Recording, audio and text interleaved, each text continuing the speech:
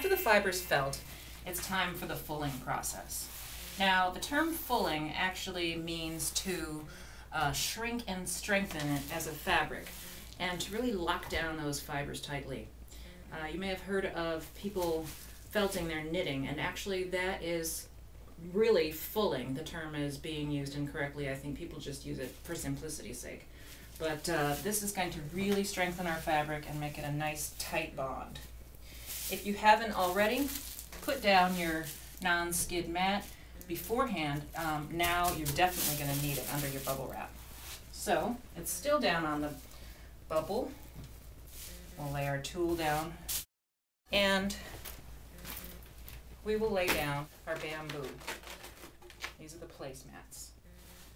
So now, if you think about it in linear terms and the way that the shoe was pressing on the wool, it was one whole hard surface being pressed on that wool over and over and over. The way we're going to do it is by rolling the whole packet up. Try to do it as firmly as possible. If the bamboo scoots and wrinkles, just straighten it out and keep rolling. And take the whole package and wrap it in your stretchy ties. And tie it with a bow, because you're going to be fastening and unfastening your package quite frequently, and you don't want to have to worry about knots. When you roll your packet, you want to be able to have the entire circumference rolled and not just one little part of it like this. So you want to be able to get a full rotation of your packet, which means a long roll. Start with your hands and smoothly roll all the way down your forearms. And at first, use a lighter, more gentle touch. You can get a little more aggressive later. You'll roll for a few minutes this way, as long as you can. Lots of times the package will loosen up, and that's when I take my cue to unroll it and start again.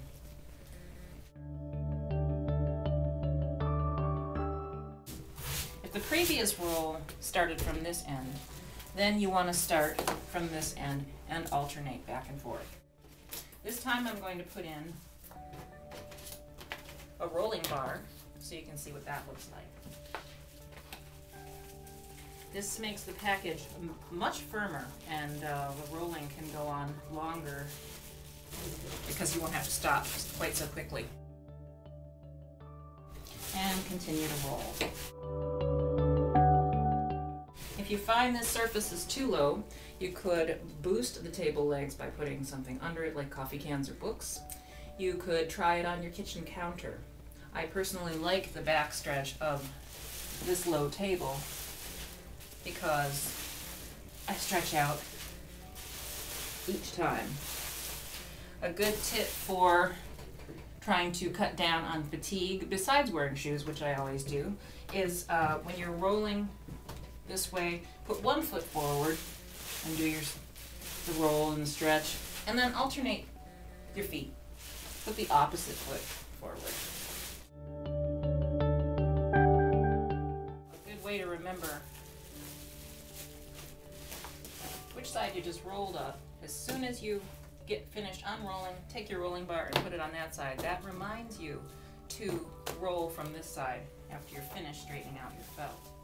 Gently pull it, gently straighten it, and give it a little tug. You're not really shaping it, you're just trying to get those fibers active in there.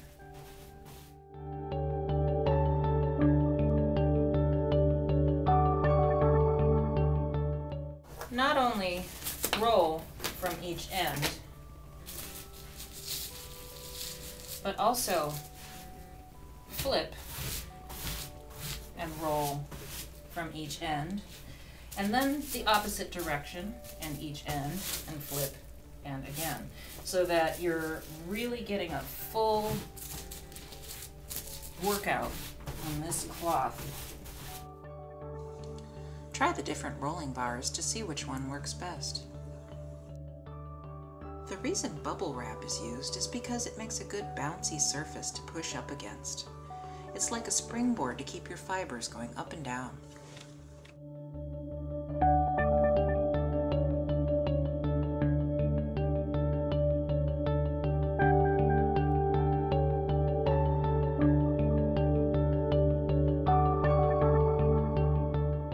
Also, I'd like to point out that the direction you roll is the direction it will shrink.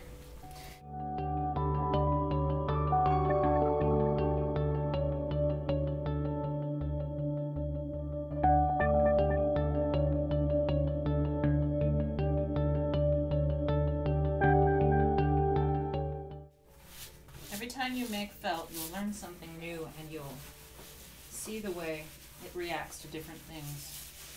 When you've been fulling for a while and you pull and you don't see a whole lot of distortion in your design and a whole lot of stretch, then you know that the felt is really tight and it's really gonna be very durable and hold together for you. The amount of time it takes depends on your own working pace, how often you need a rest, and the size of the piece.